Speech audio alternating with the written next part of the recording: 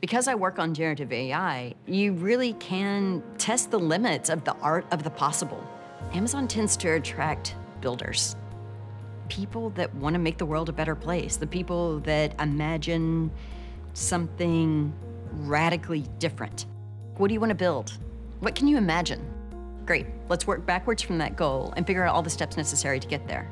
And with generative AI, it's the biggest democratizing agent that I've ever seen in my lifetime, because it allows people to go from intent, everything that they imagine, to what they want to create by compressing all the abstraction layers, all the grammar, all the syntax, all the rules.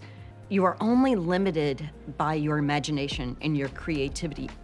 There's an element of play with any new technology that you can't ignore. And it's one of the things we do culturally at Amazon. If you are starting from a place that you have to be right a lot, it kind of limits the things that you're going to take risk on. It's not just that we always have the right idea, it's that we listen and we pivot. We change direction based on new information. At Amazon, the role of AI and generative AI has opened us up to do something faster, do something more securely.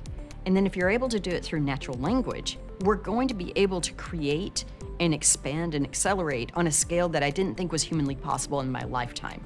I just can't imagine that there's a whole lot of places where you get that opportunity.